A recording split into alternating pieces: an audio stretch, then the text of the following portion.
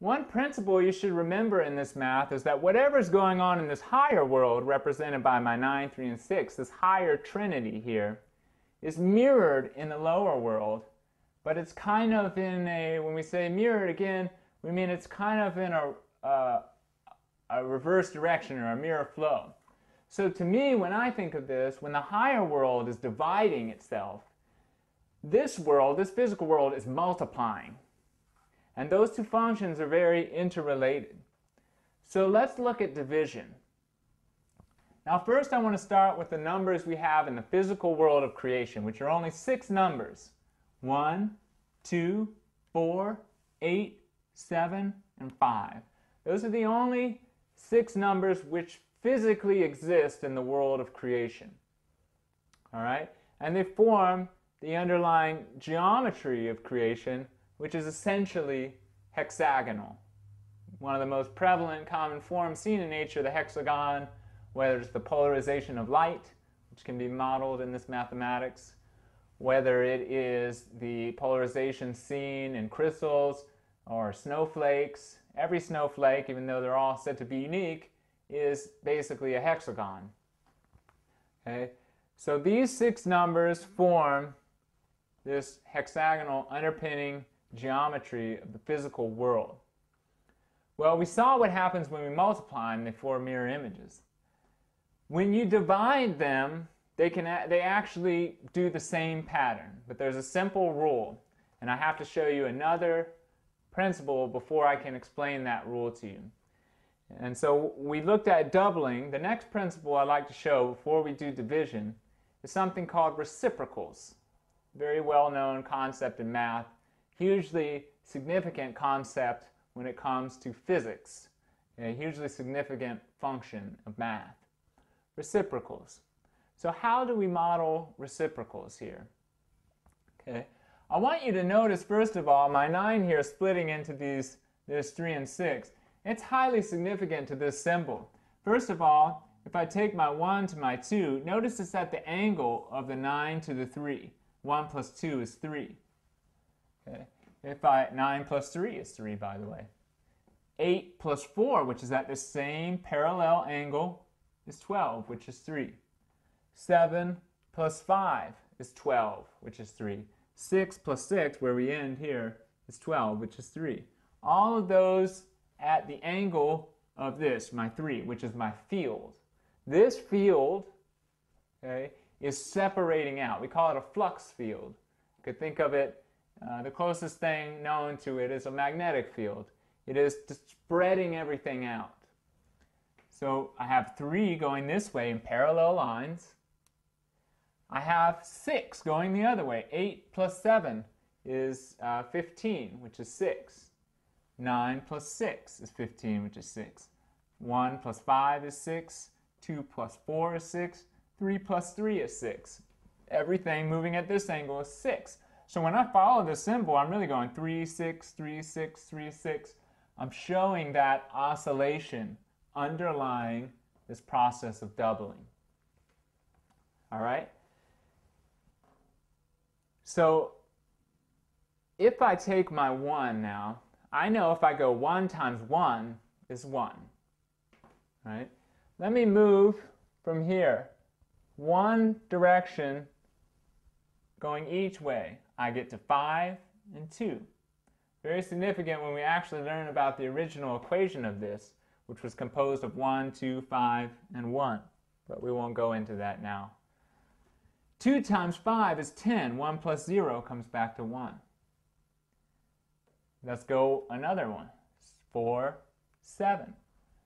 7 times 4 is 28, which equals back to 10, which equals 1.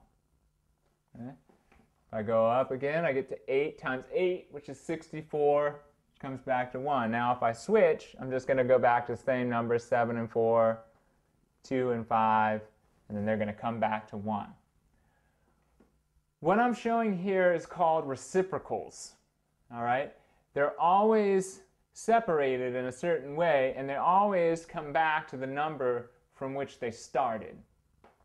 So if 1 times 1 equals 1, every direction I go, 2 times 5 is 1, 7 times 4 is 1, 8 times 8 is 1. They're forming reciprocals that always come back to 1. It's very important in modeling sound because this is the way we're going to model reciprocal motion or something which we'll call shearing. All right, but just so we don't lose you, let's look at that in terms of another number. Let's take 2. 2 times 2 is 4. 4 times 1 is 4. Okay, I'll come here and here. 8 times 5 is 40. 4 plus 0 is 4. 7 times 7 is 49. 9 plus 4 is 4. Okay, so no matter which way I come here, they always reduce back to my original product, which was 4. How about 4? 4 times 4, and I'll explain to you why am I saying 1 times 1, 2 times 2, 4 times 4. It's because there's actually an energy coming out here which is activating these numbers, giving them functions. In this system, whereas in regular conventional math, the functions are held still in the center of your equation and the numbers move around. In this math, the numbers are still. We could call them stationary vector interstices. The numbers are still, but the functions move, which is more like reality when we see. Functions are actually abilities, capabilities, and they are modeling motion. All right? But back to what I was saying, 4 times 4 is 16. 6 plus 1 is 7. Okay? I'm going to go here. 2 times 8 is 16. Again, back to 7. 1 times 7 is 7. 5 times 5 is 25, which is 7. You can do that for any number. I'll just do them quickly. 8 times 8, 64 comes back to 1. 7 and 4 is 28, back to 1. 2 and 5 is 10 is 1. 1 and 1 is 1. 7 times 7 is 49, which is 4. 8 times 5 is 40 is 4. 4 times 1 is 4. 2 times 2 is 4. 5 times 5 is 25, which is 7. 7 times 1 is 7. 8 times 2 is 16, which is 7. 4 times 4 is 16, which is 7. These are called reciprocals. Okay? We're just going to start with 1 as my control. All right, so if I'm talking about a system where 1 is my control, then my reciprocals are going to be 2 and 5, 7 and 4, 8 and 8. Now the reason why I explained all that, I said we were going to talk about division. We talked about multiplication. We understood that. What does it create? It creates doubling, creates halving, it creates mirror imaging. We get polarity, which we haven't fully explained. We get all these properties from multiplication. Well, how about division? Dividing by any number, here's a principle for you to write down. Dividing by any number is exactly the same as multiplying by its reciprocal. All right? So in other words, if I am multiplying, let's say,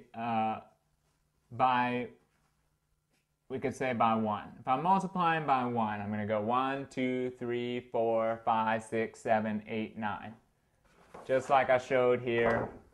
1, 2, 3, 4, 5, 6, 7, 8, 9. How about if I'm dividing by 1? Well, if we start, we'll see this same kind of thing. 1 divided by 1 is 1. Okay.